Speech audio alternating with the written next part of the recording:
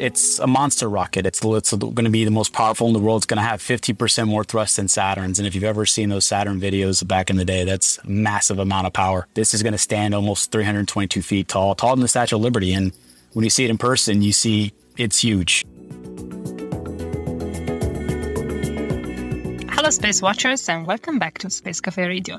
This is the second episode of our Artemis special, and today we are going to talk about the rocket itself, apparently the biggest rocket in the world.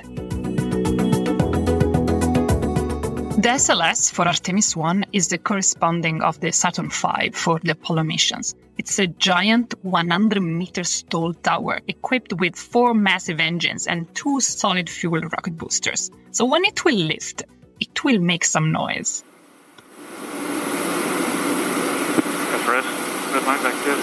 H-buoys on. Go for engine start. H-buoys are on and engine starts has been okay.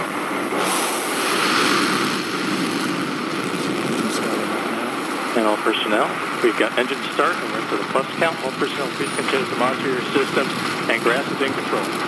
So this was actually the noise that the 4 RS-25 engines made in March 2021 during a test. This rocket is a key piece of the entire Artemis program. It took NASA a long time to build. It took them a long time to get approved and even longer to find the budget. So I wanted to know more about it. Today, in this second episode, we're going to speak with another NASA expert that led us into the secrets of the Space Launch System. Please welcome with me, Mr. Elkin, Norena. I am the SLS resident manager here at the Kennedy Space Center. Thank you very much for being here with us. This is Space Café Radio, Artemis Special. How are you today? Doing all right. Thank you very much. Very exciting to be down here. How is the mood? We're just getting closer and closer. The mood's getting really intense. Everybody's really excited. It's all finally come together after a while. We got all the pieces here.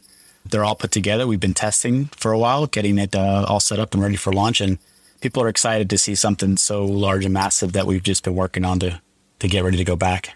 This is your first lunar mission? Yes, this is my first lunar mission. So I always grew up wanting to be part of the Apollo missions, and now this is my chance to be a part of the next generation of the lunar missions. Were you around in 69? No, I wasn't even born yet. But no, I was part of the shuttle missions toward the end of the shuttle program. So I participated in about 17 shuttle missions. I got my experience there to help to develop the Space Launch System. So let's speak a bit about Artemis 1. What's the main goal of this unmanned mission? I know that there is not going to be a crew on board, but what's the final goal for this first step? So for Artemis 1, which is, like you said, our first uncrewed flight, the key objectives are going to be to verify that all the systems work together. The Space Launch System, which is our boosters and our core stage and our engines, work with Orion spacecraft, and they all work together as we launch it and get it into lunar orbit.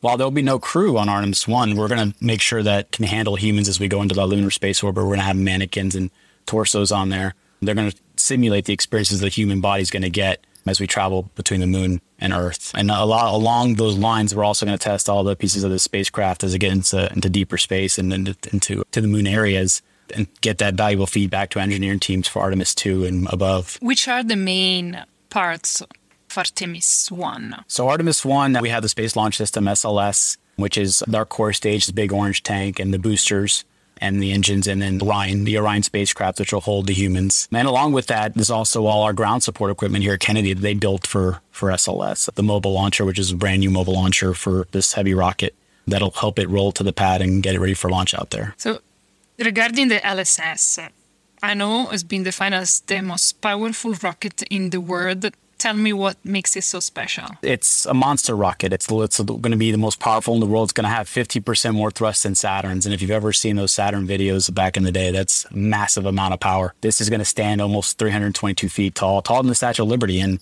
when you see it in person, you see it's huge. It's a beast. And it's going to be able to produce almost 8.8 million pounds of thrust at launch. And we've seen launches here on the coast between all of our partners.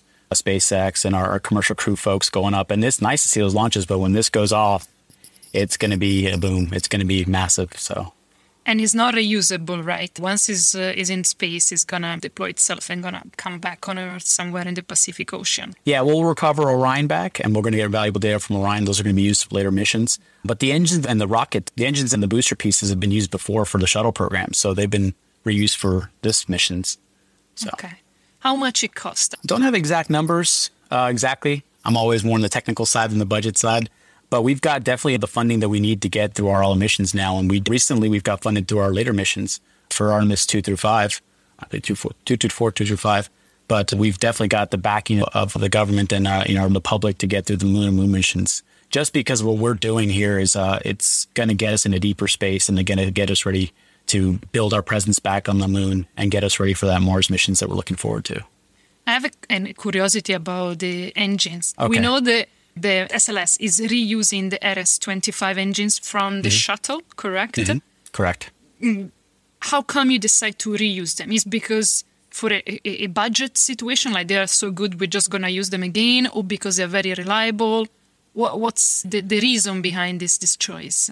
They're very reliable. These have been proven shuttle engines that we used, over 135 missions of data that we've gathered. We know how they work. We've tested them time and time again. And in this configuration where we don't have 3, but 4 for SLS, we tested them in Green Run. That we had that special test over Stennis that they showed that they can prove their worth in deep space flight. That's impressive. These are engines from the 90s, from the 80s. So this is quite solid. They're solid, definitely. And along the way, we did have updates to them. We made some changes here and there, but their performance is just unbelievable. When we started looking at SLS and we said, what should we use? These were on top to use because they just made sense. They've done their job and they've shown they could really push the capacity of what SLS is meant to do, get us to that moon orbit and put humans back up. I think reliability, it's something important I notice in the space sector. If you know that something is working and it's working right and it's safe for everyone, you just stick to that. Yes. Space is hard, and we try to redesign from the ground up, but you got to prove over and over again. And when you have something as proven as the RS-25, it makes sense. So let's keep doing what we're doing. So let's say it's the day of the launch, okay? Mm-hmm. And I'm sitting in my chair in Milan and I'm tuning on YouTube, NASA Live, and I just see the countdown, 10, 9, 8. We go to 0. Can you tell me about the first crazy minutes when you guys are going to turn on the engine? What happens? You're going to get that first startup of the boosters and then of the shuttle engines all together and that rumble. And you have so much power of those coming together, you're going to get that liftoff slowly off the mobile launcher and rising over the pad. How long is it going to take that, for literally from 0 countdown to when it actually lift off? I don't remember exactly, but if you remember seeing the Saturn videos, it rises up pretty slowly, but then it picks up speed, and then it's going to be a very powerful blast coming through. I mean, we feel the vibrations here all the way 2 miles down of how powerful that's going to be with the shuttle's engines and the boosters. So, how much fuel is going to use in those first minutes? How much is going to burn per second? Per millions. Forget the number, but it's a lot. It's a lot. And when you light those boosters, you're ready to go. So those boosters are going to be really pushing through. Those are some of the largest boosters we've ever used for the 5-segment boosters. And with the large tank that we've got now with those 4 engines, it's going to be a lot of fuel pushing through in those first couple minutes to get that performance that we're going to get us into deep space. How long is it going to take from ground to, let's say, the first 10 kilometers, 12 kilometers of our... Pretty quick. It's a couple minutes, if I remember right. But once we get up there, it's going to go pretty quick and to get to that orbit that we're looking for. And that's where we're going to start using that upper stage engine and get us injected into that lunar-centric orbit that Orion will be looking for. So the whole mission back-to-back, I think it's about 3 weeks that we'll be looking for from launch to splashdown. And that'll be important because it sounds like a long time, but it's not easy to get to the moon as quickly. It's pretty far away. And then make that orbit around the moon and come back and land down. So it's going to be an interesting orbit, path it's going to take to come back to Earth. Among all the complex parts that you have on the SLS, what is either the most complicated or the most fragile or the one that you're most worried about? I think it's just everything coming together for the first time. You have a lot of pieces that you look at it on a picture, but when you see it up close, you see all these large, massive amounts of fittings and electrical and fuel coming together for the first time. You've tested all individually. We've tested the core stage. We've tested those boosters. We've tested Orion on EFT-1, but now coming together for the first time and seeing that all those pieces integrate and launch together, that's kind of exciting. And at the same time, it's kind of you're back in your seat watching it all come together for the first time. You guys started to work on the SLS more than 10 years ago, if I got correctly. It's been a long journey. Yes. During this period, you guys ever had a moment when you thought, this is impossible, we're not going to make it? Did you ever face a challenge that really gave you a headache at night? The biggest thing I think we got during this time frame is just we test. And I think that's a lot what people don't see in the background is just testing, because you test everything you test and you want to make sure you're really good to go and every piece comes together. And unlike what we're used to seeing these pieces launch right away, that testing is important. And to get through that testing, we're always really just be ready to get the results and be ready to get on to the next test and get all these pieces together. So it's been a cycle of testing and proving everything to come together. Is there a part that you tested 10 times and you didn't? Well, you always test and you're like, okay, we're good. But then you get to the next test and you want to make sure you're good there. So it's just steps and iterations to get there. How do you feel about this huge step? We are going back to the moon. You guys are going back to the moon. They're going to be the Europeans as well this time. NASA has decided to give a name to the new generation. Your daughter might be an Artemis generation or Generation Artemis. Do you actually feel that we are at the edge of a new era for space exploration and maybe also for us, for humanity? Yeah, I think this is a huge step for us. I think SLS is kind of the big opening back to us getting into deep space with everything we've been working on with NASA and our international partners, building up to get the second generation of space faring people out there. And that's what I think I told my daughter is that by the time you're in college, we're going to be ready to almost explore Mars. We're going to be ready to have that presence on the moon and have all humanity ready moving to the next step of us getting in deep space. What are you going to do the day of the launch? Where are you going to be? On what part of the launch your eyes are going to be fixed on? I'll be first and I'll be working in the firing with my team and be monitoring all the systems and making sure we're good to go. Up to that T0 time frame, we'll be making sure that everything's good to go. But then when that T0 hits, we're looking to see out the window how big that's going to go up in the sky, light up the sky, and really kind of feel good about everything we come together on. We got so. What's the worst that could happen? The worst that could happen, I think we get a launch delay, but we were expecting those. We get some delays. We'll work through weather delays. We work through availability delays, but that's part of the space business. We work through to get to the launch day.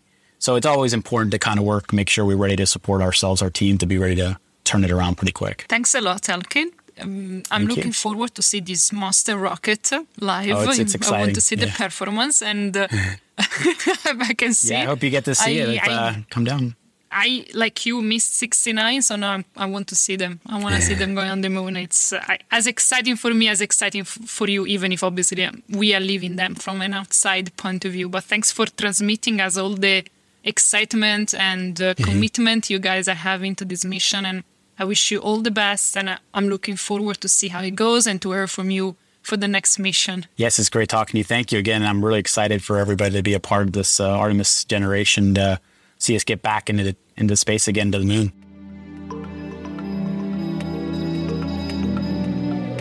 And this was the end of our second episode of Artemis 1. We will carry on following the launch, which is now due in only a few weeks. Next week, we will visit Europe and we will ask ESA to tell us something more about the European service model, which is another fundamental part of Artemis mission. I'm really looking forward to speak with them, so please stick with us and do not miss our next Space Café Radio episode. This is Emma. Until next time, ciao.